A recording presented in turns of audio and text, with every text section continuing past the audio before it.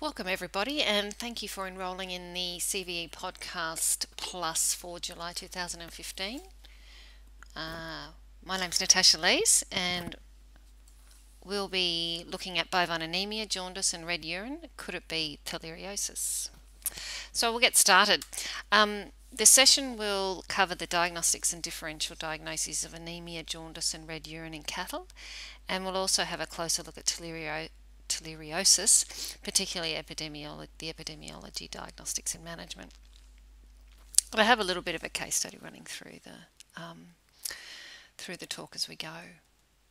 So if we start off with having a look at anemia, going right back to the basics, anemia is a deficiency of the number of erythrocytes and hemoglobin concentration in blood. We all know that. And it is important to remember that anemia is a clinical sign, not a diagnosis. So if we take a little bit of a closer look at the etiology, again, this is a bit of revision. So anemia comes from either the loss of erythrocytes or the inadequate erythrocyte production. And if we look at the loss of erythrocytes, we can break it up into two main groups. It's either going to be caused by hemolysis or by blood loss. And coagulopathies are usually included in that blood loss category. So they're generally our regenerative causes of anemia. The other main group of cause of anemia is our inadequate erythrocyte production, and so we've got primary and secondary bone marrow disease causing that, and that falls usually into our non-regenerative anemia category. So we have a bit of a closer look at our causes of regenerative anemia. If we firstly look at, now this is quite a complicated looking little diagram, but it just nicely breaks it up for you in terms of getting some clarity of where our main causes of regenerative anemia are coming from. Over here on the left, we've got blood loss, and we can break that up into acute and chronic. And our acute, commonly, we can break up into internal and external. And if we look at internal causes of blood loss, we've got things like ruptured uterine artery, or a vessel erosion due to an abscess or neoplasia, or any sort of trauma that's going to cause internal bleeding. If we then have a look at our external causes of blood loss, we have things like husbandry procedures. Abomasal ulcer, interestingly, is classified as a external cause of bleeding because it's bleeding into the gut. We've also got, of course, any cause of external trauma, hemorrhagic jejunal syndrome, and caudal vena cava syndrome. If we go over to the chronic causes of blood loss, there are things like parasitemia, so fasciolosis. Well, hemonchus is not common in cattle, but we do sort of keep it on the list. There's ticks, lice, and even fleas, particularly in calves, can cause more of a chronic blood loss. And blood loss into the gut will be accompanied often with an iron deficiency, so that can create a chronic blood loss. If we look at coagulopathies, well, they're not really that common in cattle, but a quick rundown: thrombocytopenia can be seen with BVDV, and of course with our Brackenfern poisoning. Reduced platelet function can happen due to congenital diseases, which I will mention later. We've got dicormoral poisoning or rat bait poisoning, and there's a couple of breed-related platelet dysfunctions from factor 8 and factor 11 deficiency, and of course DIC, which can happen in any species. And if we go over to hemolysis, this is quite a big category, and I've just broken it up into our intravascular hemolysis and our extravascular hemolysis. And within each of these categories, there are quite a number of causes of hemolysis, and I'll give you a list of what those causes are, just as an easy reference for you later on. So within the intravascular hemolysis category, we've got things like parasitemia, Heinz body anemia, bacterial infections, deficiencies and toxicities, and with extravascular, we've got parasitemia, toxicities, congenital and immune mediated. So that's a broad look at the causes of regenerative anemia. If we just go funnel down into the causes of regenerative anemia with intravascular hemolysis. Now remember that intravascular hemolysis is associated with hemoglobinemia and hemoglobinuria. So you will see red urine associated with causes of intravascular hemolysis. And our common causes are red blood cell parasites like Babesia and Theileria. We can have Heinz body anemias from onions and brassicas, and copper toxicity. You've got bacillary hemoglobinuria and leptospirosis. That's the Leptospira interrogans cerevar pomona, which is really only in carbs, and deficiencies in phosphorus, commonly, or not so common, but occasionally seen as a post-parturient hemoglobinuria, and toxicities of copper, water, zinc, and sporidesmin toxicity, or facial eczema as it's more commonly known. One thing to be aware of is that selenium deficiency may increase the risk of hemolytic anemia associated with postparturient hemoglobinuria and kale poisoning. So something to bear in mind in the back of your mind when looking at the epidemiology behind how the cattle may have got these presenting signs. If we look at the extravascular causes, now note that there will be no hemoglobinemia or hemoglobinuria with extravascular hemolysis, and they're often more jaundiced than intravascular hemolysis cases.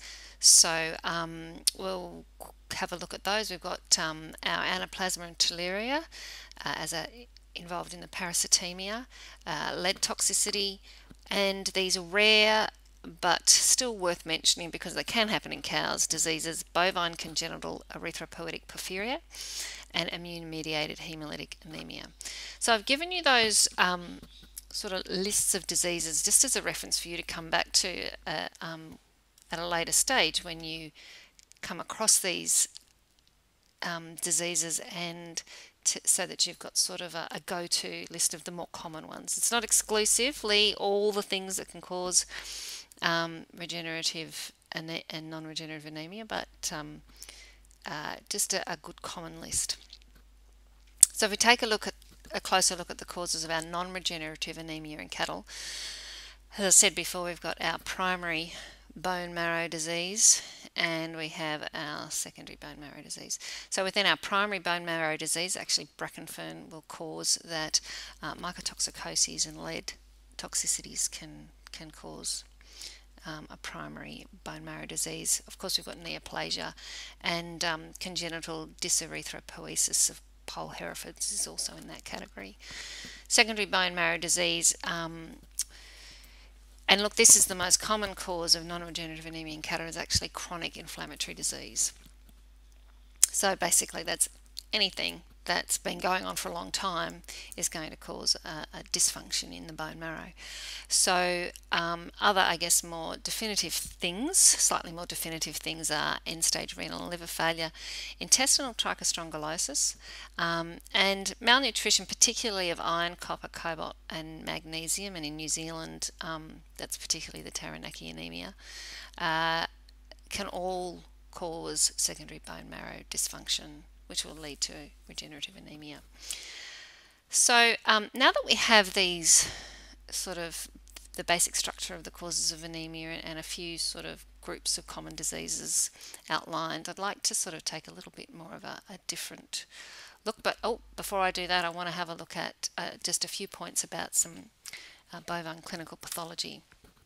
So reticulocytes do not occur in the normal non-anemic ruminant blood, unlike their small animal counterparts. So the presence of reticulites in a blood smear generally indicates regenerative anemia, but quantification with a reticulocyte count by a pathologist is still a prudent thing to do, and in-house, unless you're really sure of what you're doing, in-house counting of reticulocytes can be a little bit tricky, just in terms of identifying what is a reticulocyte and what isn't. But it shows that if you've got reticulocytes in your blood smear, you've got regenerative anemia. Bear in mind that you must request a reticulocyte count with most pathologists with your bovine CBC if you actually want to have a reticulocyte count done, and that could be important in an anemia case to very quickly demarcate our differential diagnoses into our regenerative and non-regenerative causes of anemia, and then we can easily remove some of the differentials from the list, which is something I always like to be able to do. So if we remember though that it takes 2 to 4 days for bone marrow to respond to anemia.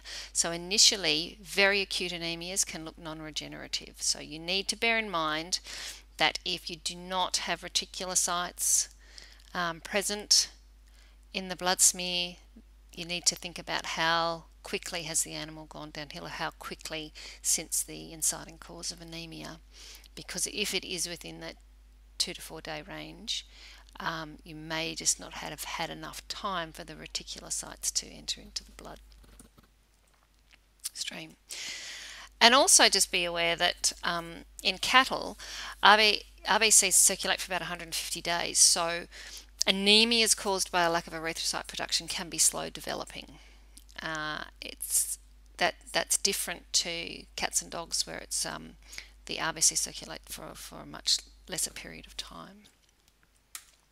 So if we have a look at Daisy Do, and this is sort of a little bit of a case that will run through part of the presentation, but if we look at the clinical presentation, that's generally associated with anemia. So when we go out on farm and we look at an animal, aside from seeing pale mucous membranes, there are some other classic signs that come with anemia, and that's lethargy and weakness. We've got tachycardia and increased intensity of the heart sounds. That's in compensation of the lower red blood cells floating around.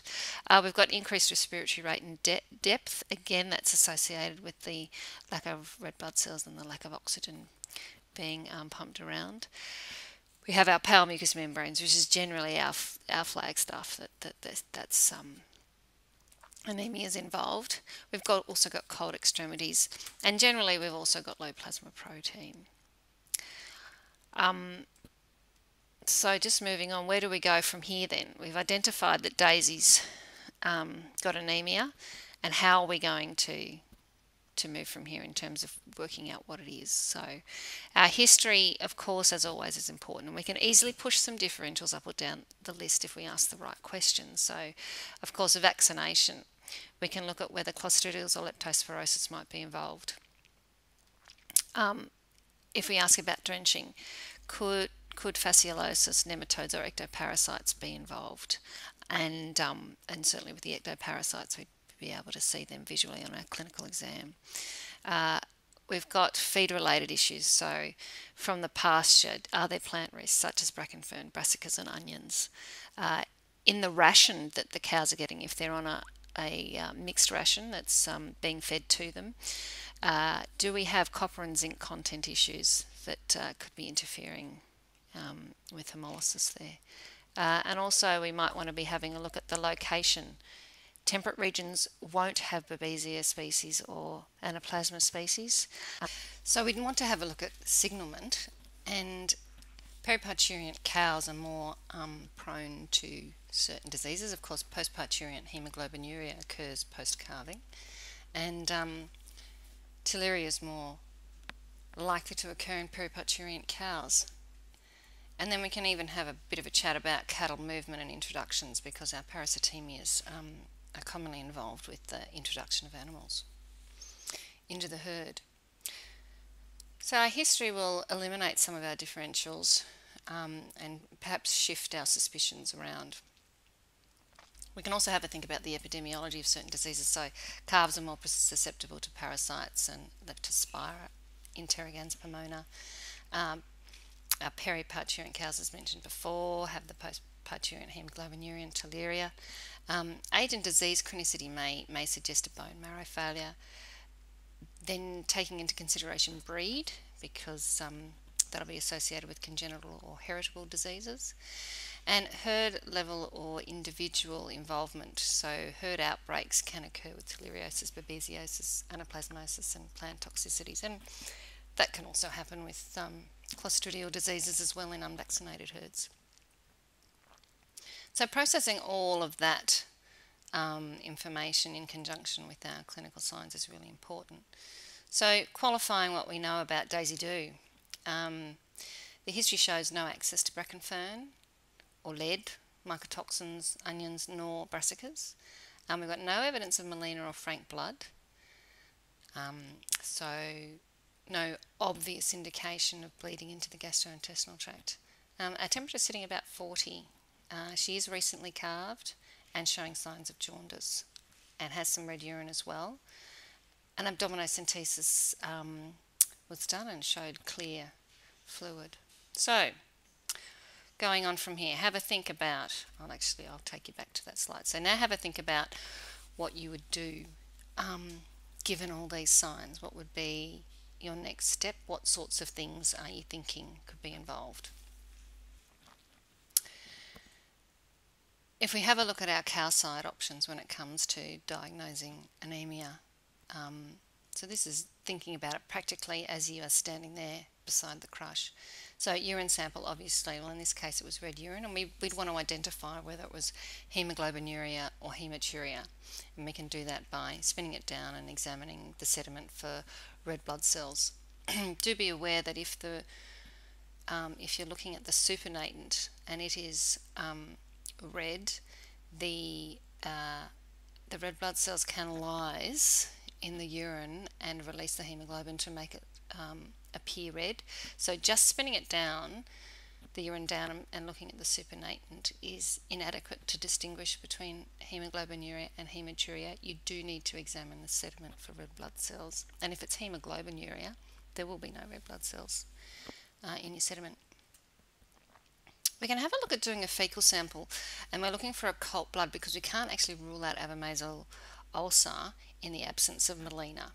So there's that threshold from where we can visibly see the evidence of blood or bleeding into the gastrointestinal tract, and then there's a level where we can't visibly see that. So a fecal sample for occult blood would be an option to I guess more thoroughly rule out avomazole ulcer.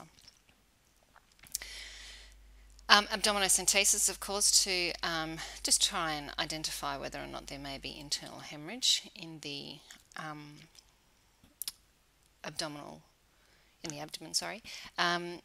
and what we also then, of course, want to do in this situation is get a blood sample, take some EDTA and some serum.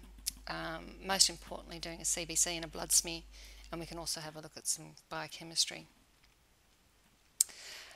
There's a thing called a fanny card. Now this has been developed from New Zealand, and it's a I'll show it to you later on actually, when particularly when we're talking about tularemia, but that can help assess the severity of anemia cowside, so that you've got a bit of a rough idea how severely anemic your animal is and whether or not you may want to consider doing a blood transfusion then and there.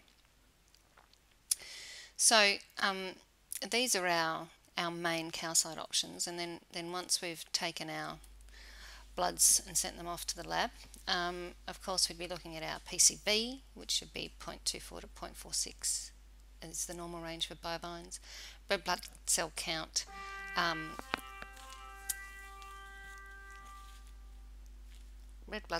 would be less than 5 if we were concerned about it, and hemoglobin normally should be between 80 and 150, and the platelet count should be 150 to 650. Now these parameters have come from Bovine Medicine, edited by Cockcroft. So the different labs may have different reference ranges.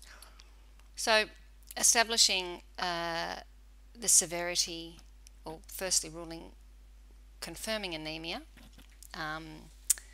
through our CBC, and also getting an indication of the severity of it is important.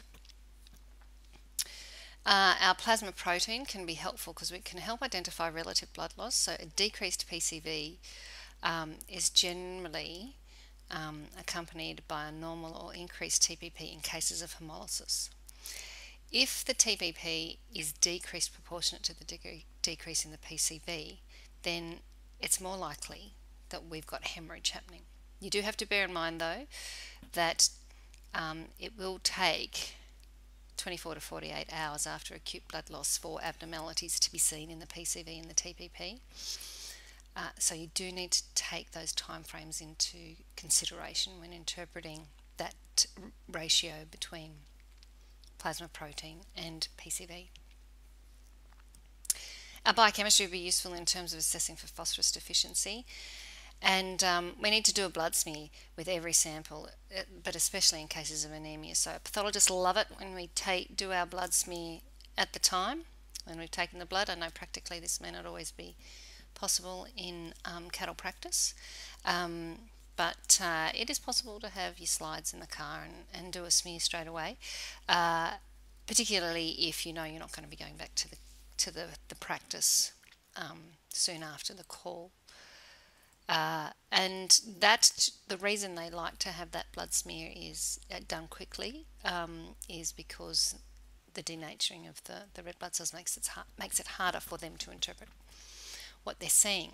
So if we go to the blood smear, the possible findings that we'd see associated with anemia. So parasitemia, they can see Theileria, Babesia and Anaplasma on a blood smear.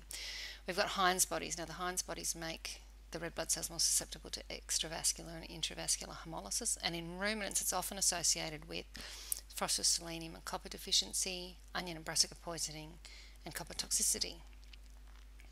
We'll also often see basophilic stippling, but that's also seen in lead poisoning as well. Howell Jolly bodies, they commonly accompany regenerative anemia, but it's also seen in splenic dysfunction. The other thing to be aware of is that Howell Jolly bodies can look like Anaplasma marginalis, so that's where we need the pathologists to make those interpretations for us.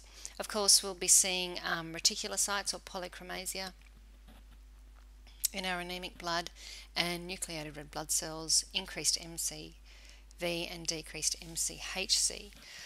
So I've got a few slides here just to show you what those things are. If you do choose to have a look at your own blood smear and sort of teach yourself a little bit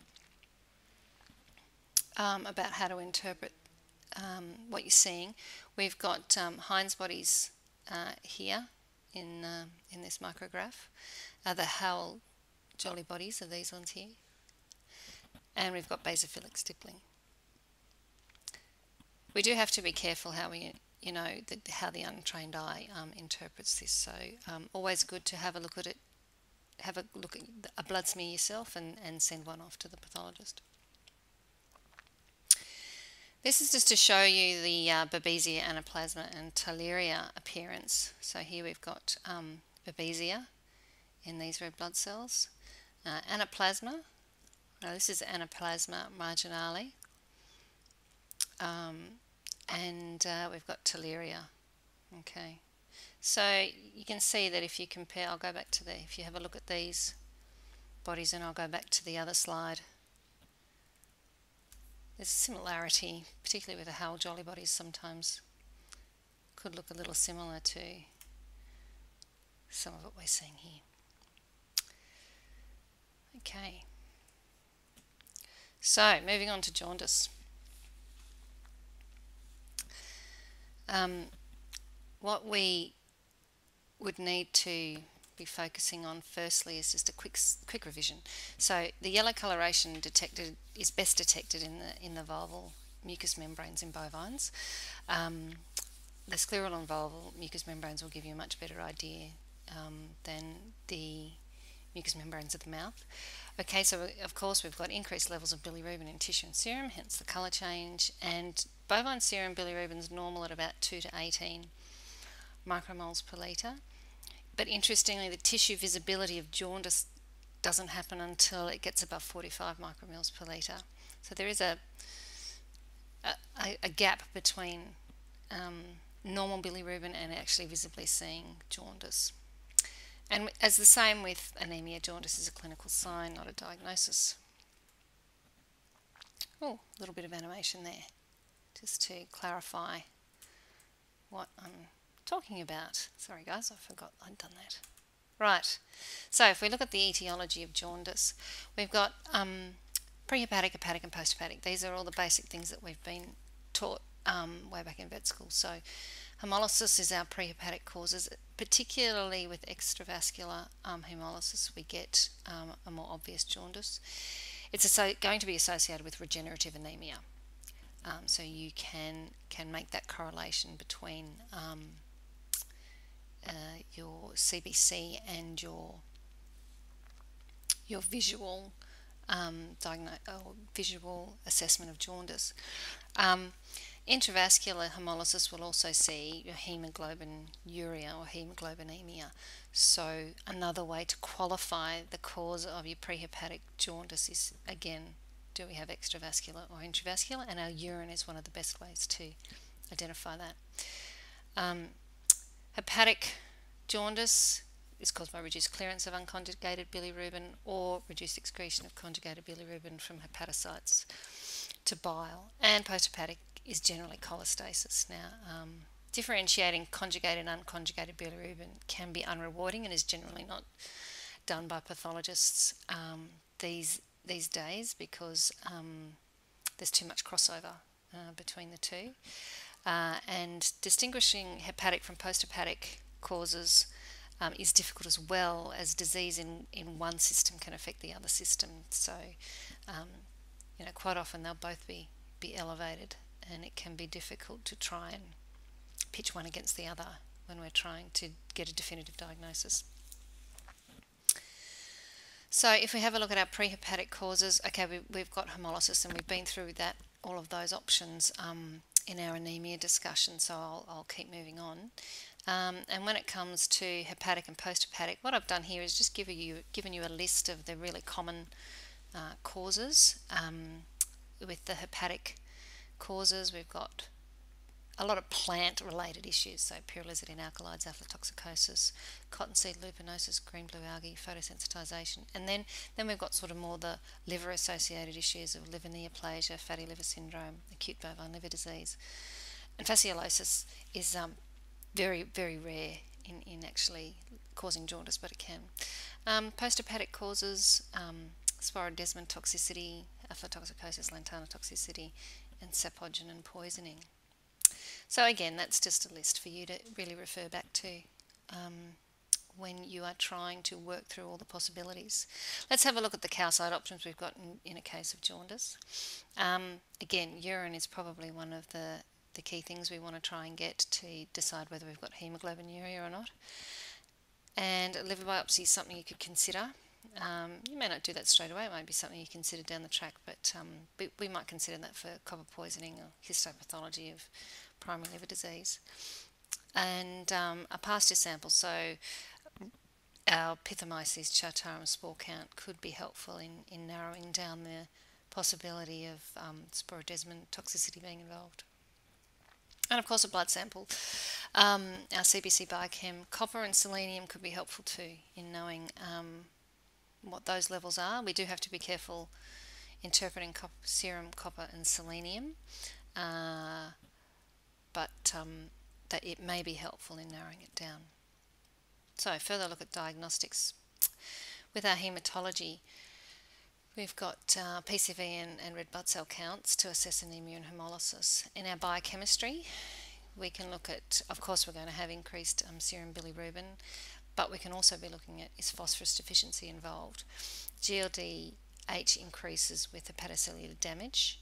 Just to be aware that this can increase with severe anemia and hepatocyte anoxia. So if you've got severe anemia and an increased GLDH, you need to think about whether or not you've got hepatocyte disease or just a consequence of the anemia.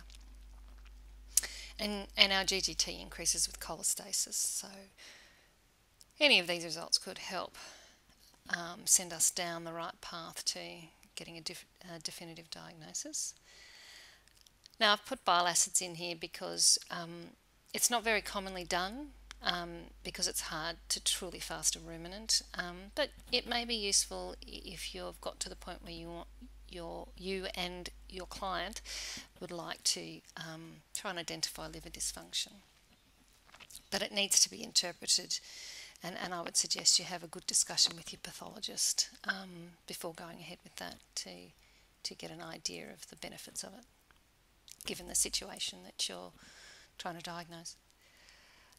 Just some insights that I've just found interesting. Significant bilirubin anemia or icterus in ruminants is commonly due to hemolysis. So that's why it's really important as a first thing to get a urine sample, because it will probably be the most common cause of jaundice. Mild increases in bilirubin, even up to 30 and to 34 micromoles per litre, may occur in bovines with anorexia. So be careful interpreting your bilirubin levels when it's mild hyperbilirubinemia, because it may just be due to not eating. And there's more pronounced jaundice occurs with conjugated bilirubin, so a hepatic and posthepatic or biliary obstructive diseases are going to create a more pronounced jaundice than unconjugated bilirubin, which is generally associated with hemolysis. So sometimes some of these things can help refine the way we're thinking in terms of our differential options. Okay, having a closer look at red urine. Okay, so red urine generally caused by two main things, hemoglobinuria and hematuria, but also myoglobinuria can create a reddish-brown appearance to the urine.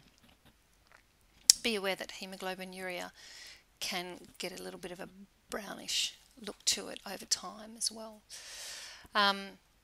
Just a quick look at some of the common causes of hematuria in cattle. So of course it's anything that's going to cause bleeding in the urinary tract from the kidney to the urethra. So we've got our Brackenfern, pyelonephritis, cystitis, not that common in cattle, but still worth having on the list of possibilities. Urolithiasis, of course, more common in steers. And malignant catarrhal fever can actually cause hematuria, but that's in the head and eye form of the disease. And spirodesmin toxicity. Now, it can cause hematuria due to a cystitis, and but usually if it's going to cause red urine, it's a hemoglobinuria, but it's just something to be aware of. Okay, so when we have a look at our hemoglobinuria, it's basically anything that causes intravascular hemolysis causes hemoglobinuria. So this is a more pictorial form of the list of differentials that I had earlier on in the other slides, just to try and help make it easier for us all to try and think of all the possibilities. And I've put myoglobinuria in. It's pretty uncommon in cattle.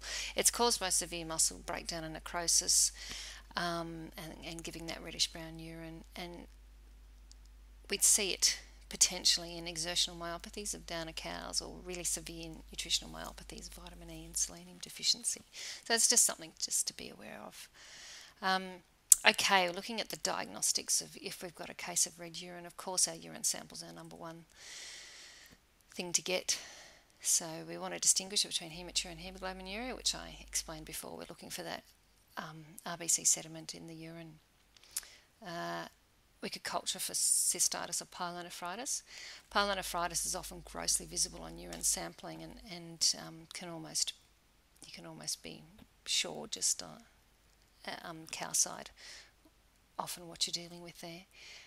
But, always consider culture as a possibility. We'd want to be having a look at cytology if we're concerned about urolithiasis and looking for crystals in the urine. And just be aware that hemoglobinuria and myoglobinuria will come up positive for blood on a dipstick. So don't always interpret a positive blood dipstick as it being red blood cells. Okay, so going a little further, we're going to want to qualify our red urine a little bit more beyond just our urine sample. We want to have a look at our PCV and RBC. We want to assess for hemolysis. We probably will have satisfied ourselves of that when we've worked out whether we've got hemoglobinuria or hematuria. However, it's always good to get an idea of the severity of what we're dealing with. Again, the blood smear. Now that's going to again assess if we've got a regenerative anemia, and we might pick up some parasites on that blood smear as well. And again, we can consider doing a liver biopsy for copper poisoning. So now we're going to look at theileriosis in a bit of detail. So this has become more of an issue in the last 10 years in Australia, and it's because of an introduction of a more virulent strain of Theileria. So if we have a look at the etiology of it, Theileria orientalis is now what theileriosis is the main cause of, or the cause of theileriosis in Australia. It used to be referred to as T. buffali, T. sigenti, T. orientalis, and was known as benign theileriosis. It is now not necessarily benign, so we really need to get a handle on what variant of Theileria orientalis we're talking about. So Australia has 3 genotypes of Theileria orientalis, and those genotypes, we have 3 major ones, and they're actually classified based on their major pyroplasm surface proteins. So those 3 main ones have been given a taxonomic name, and we have buffali, which is considered benign or avirulent. And we've probably had that, it's been confirmed to be in the country since the 1980s. It's possibly been here since before then. And then the other variant is Chitosi. Now, that is possibly associated with clinical disease, but it's often in mixed infections with buffali or Akita. And that was identified in 2003. And the Akita variant is the one that is consistently associated with clinical disease, and that was diagnosed or identified in 2006. So, or first, I don't know whether it was actually definitively identified, but it was certainly first known to be there in 2006. Western Australia and South Australia didn't have any Theileria until Western Australia had its first case in 2013, and South Australia had its first case in 2014. So it's been a disease that has been slowly creeping across the country. So, well, I guess it depends on your perspective. Perhaps it's quickly spreading across the country. The thing to bear in mind, so that there is no confusion here, there are other Theileria species across the world that are exotic to Australia, and they're the ones that we've heard of. East Coast fever, which is Theileria parva, and a tropical or Mediterranean Theileria, which is Theileria annulata. Now, these Theileria species behave differently. They're more severe, dramatic diseases, but since we've now got Akita, we certainly have a Theileria that is a clinical and potentially fatal disease. Okay, so if we move on to the epidemiology of theileriosis, and you can see we've got a lovely little tick there because it is a tick-borne disease, and the vector's the Haemaphysalis longicornis tick. The issue is that we are not 100% sure whether or not there could be other vectors. So are there other ticks that could carry Theileria, biting flies, mosquitoes and lice? Some work was done by Jade Hammer in Victoria, and he's shown that mosquitoes and lice can actually carry Theileria orientalis, but whether or not they can actually transmit it to cattle is the unknown. So that issue is a little bit of a watch this space. Things may change in that area over the years as we understand more about the disease and how it transmits and manifests. Peak periods of tick activity and disease incidence tends to be autumn and spring, but there's also it's also in the summer as well. So really it can go from sort of August through to April. You can see down here in this picture the known distribution of Haemaphysalis longicornis is on this east coast here, and a little pocket over in the west coast. So we'll talk a little bit more later about how the ticks moved around.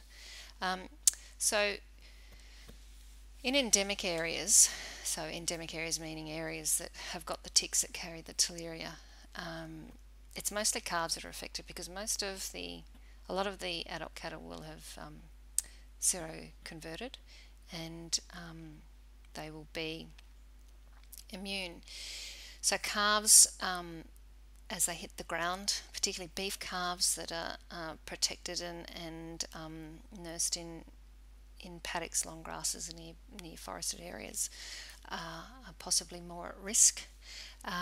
In non-endemic areas, all ages can be affected, but especially the periparturient cows of the immunocompromised cattle, for instance, if you've got BVDV.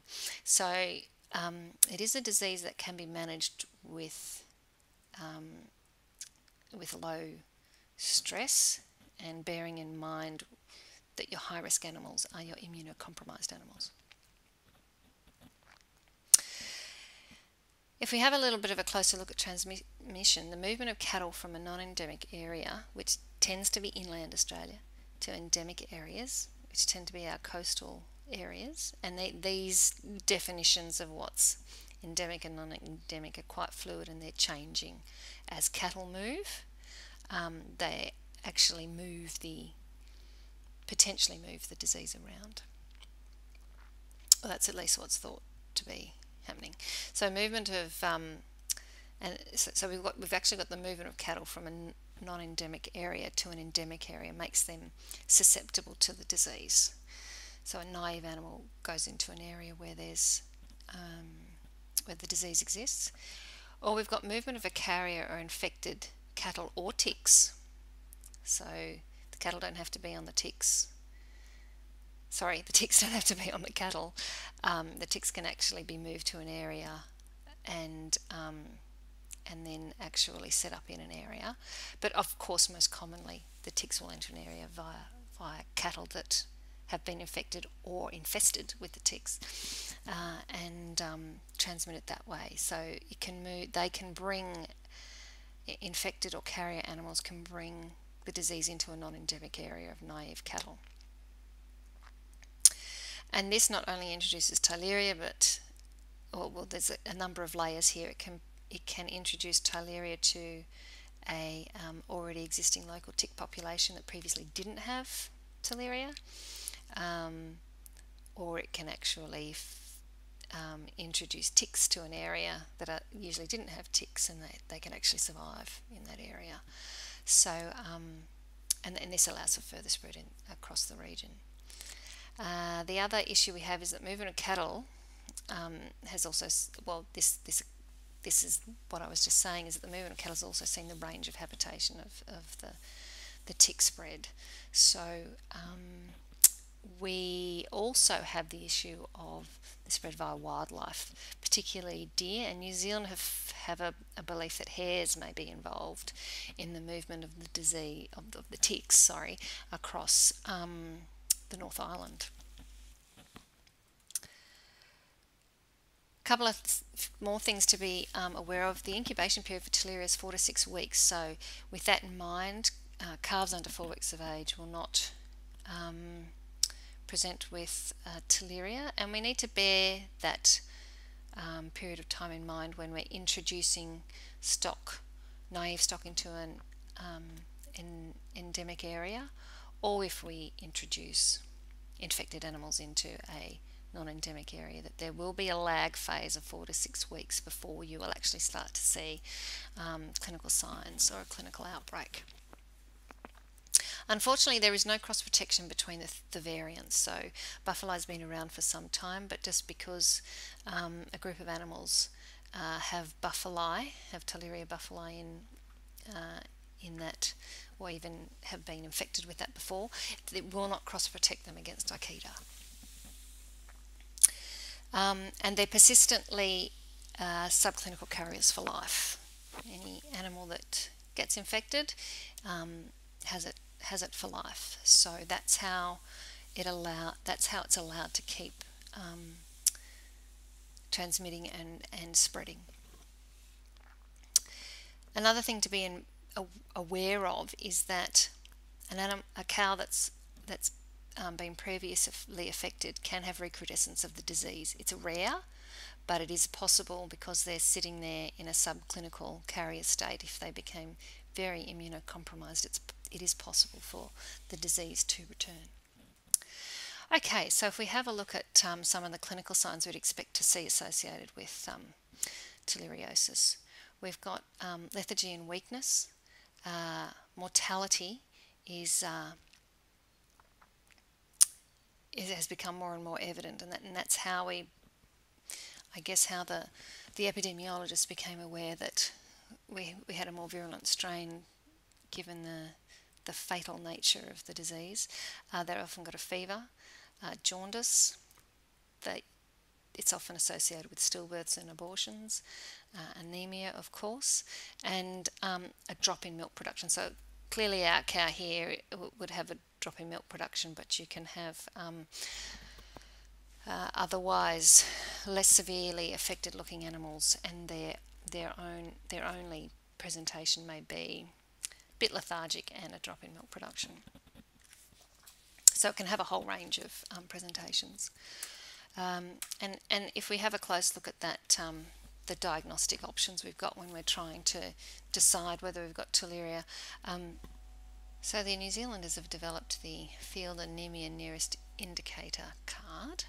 Now this is to help vets cowside decide the severity of the anemia that cattle had in the outbreak of theileriosis. So we'll just have a look at that card just so you know what I'm talking about. It's a plastic laminated card, and it just gives an idea of the colour of the mucous membranes of the vulva and how that correlates to the PCV percentage. It's a fairly, I guess, subjective and rough measure, but maybe a helpful indicator of the severity of disease cowside when you're not able to have a PCV done straight away. I will be giving you a link to actually the New Zealand Veterinary Association's website that has some quite good resources with regards to theileriosis, so you'll be able to access that.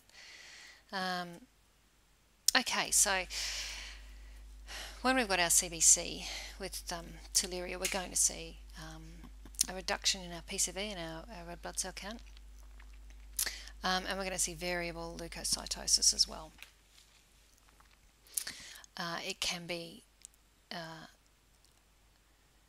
all the parameters can be elevated or they can be normal. It's quite variable, the response that an individual cow has there. With the biochemistry, we're going to have hyperbilirubinemia, and that can be quite marked. Increases in GLDH and GGT are commonly seen, and that's thought to be associated with the hypoxia of the anemia, and hyperbilirubinemia has also been seen. If we have a closer look at our blood smear, so we're going to see regenerative anemia. Now the tularemia is actually in the red blood cells, as I showed you earlier. They're long comma shaped and tend to have a hollow ring look within the red blood cells, and you're not able to distinguish between the variant types on a blood smear. So basically what that means is parasitemia with Theileria species is not diagnostic of clinical disease. The Theileria orientalis buffalo variant is the benign one. The Jaundice is possibly clinical, and Akita particularly causes clinical disease. So we need to go to the next step of PCR to be able to identify whether or not the Theileria species we're seeing in our blood smear is in fact a virulent one. Parasitemias can range from 1 to 20% commonly, and the level of parasitemia doesn't necessarily correlate with the level of clinical disease.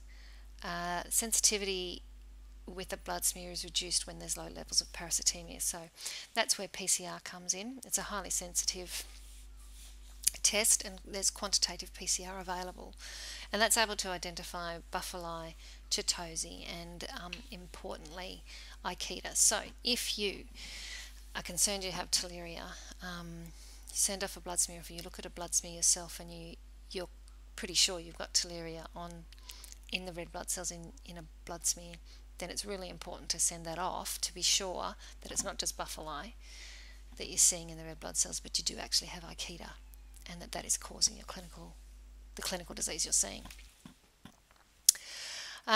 Here's some pictures of the Theileria orientalis. The top one is a blood smear from the cow in the WA outbreak, and here we've got another picture down the bottom of the pyroplasms. So the Theileria, all the Theileria types are called pyroplasms, or basically pyroplasm is an organism within the red blood cell, so that can be the other parasites, red blood cell parasites as well. And so you can see, I'll just point this out, we've got that hollowed ring look, we've got some crescent-shaped or comma-shaped inclusions in the red blood cells, so that's what we're looking for here. But as I said earlier, do a blood smear, have a look at it yourself, see what you think, and get it confirmed by a pathologist. Okay, coming into treatment. Now this is the challenging part of Theileriosis. There is no registered drug option in Australia to deal with it, and that's different to New Zealand. Buparvaquone is available in New Zealand, and it's thought to be effective, but significant efficacy appears to be inconsistent. Some work was done where there was no significant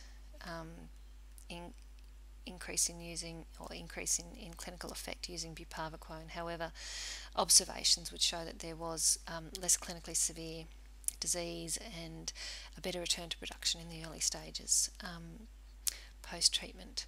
So it does have, it is believed to be effective.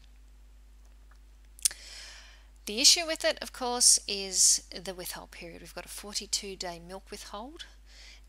So for dairy farms, that's a challenging choice to make as to whether to use it, and an 18-month meat withhold. So one of the reasons that I suspect it hasn't been introduced into Australia is the meat residue issue and the withhold periods involved. If we have a look at other options, imidacarb dipropionate, or Imidox, is the brand name produced by Seva. There's anecdotal evidence that it has been effective, so there are clinicians, cattle clinicians using Imidox, and they do feel that it has benefit in terms of protecting the rest of the herd in an outbreak. And though there is no scientific significant evidence, there's been no papers produced that show significantly that imidacarb will make a difference. However, in the face of an outbreak, it is something that you would probably want to consider using. So the issue being that for lactating cows, dairy cows, a permit's needed for its use because it is not supposed to be used in lactating animals. So a permit can be requested to use it at the low dose, but for beef cattle we can use it at the high dose, and the meat withhold on that's 28 days. So that's fairly reasonable to be able to manage to use that. It is just challenging in a dairy situation. Oxytetracycline has largely been unrewarding. Some people feel it works. Most people now feel that it really isn't making a difference. It has been used for Theileria parva and Theileria annulata post-vaccination, and that's catching the protozoal schizont stage, which is the preclinical stage. So could it be helpful in preventing further cases in the face of an outbreak? I suspect the horse is probably bolted by the time you've got an outbreak. It's gone past the Chiasson stage of the progression of the disease. But it's something to ponder, I suppose. Halofiginone, which I always have trouble saying. Halofuginone, that's it. That needs to be 10 times a dose for treating coccidiosis, and a similar dose would be required for Theileria. And at that dose, it causes esophageal ulceration, so it's just really not a viable option. Look, the only drug that currently most people are saying is worth using is the imidacarb. Blood transfusions also seem to be the best way through trying to keep get an animal to recover. So blood transfusions are advocated in animals with a PCV less than 15, and animals should pretty much be in full recovery by 2 to 3 weeks post the event. In fact, a lot of vets are tending to go towards good management, quiet management of the cattle, and blood transfusions and monitoring the herd, and transfusing as needed as a better way forward in terms of managing the disease. And some vets in New Zealand are actually doing that in preference to using buparvaquone due to its withhold issues. So it just depends on the severity of the outbreak, and that's going to depend a bit on whether you're in an endemic, marginal, or non-endemic area. So if we just have a closer look at blood transfusions, there's a great description at the link that I've got at the bottom of the page there. But just a brief rundown. With our recipient, we want to consider administering antihistamine in case we get a transfusion reaction. We want to have our donor actually have a PCV and a blood smear, if possible done before the transfusion. Of course, a blood smear is not always possible, but potentially if a PCV can be done of sorts, then that helps you be sure that the animal you've chosen out of the herd isn't also suffering from Theileriosis. Consider light sedation with xylazine to make the whole transfusion process a little bit easier for everyone.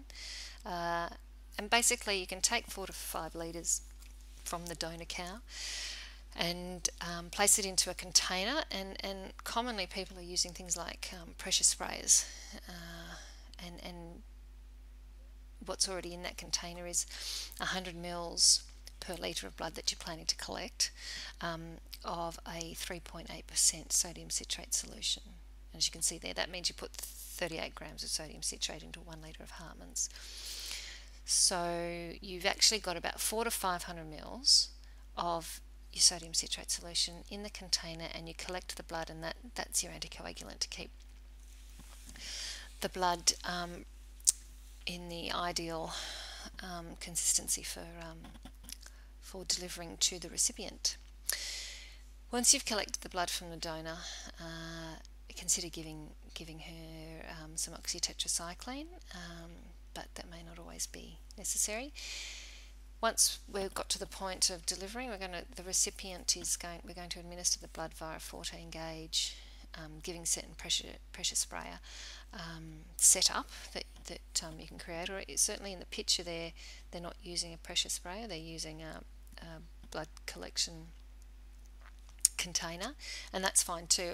The benefit of the sprayer is that you can actually administer it a little bit more quickly, but we want to start off slowly in delivering the blood, and then the rest of it over 5 to 10 minutes is usually all that's required. So further treatment, really it's about quiet management of all cattle. They're not to push the cows hard, they need to be moved around slowly. Dairy cows can be dropped back to once a day milking or to cease milking in severe cases. The main thing is it's important not to stress the cows, because that will accelerate the progression of the disease.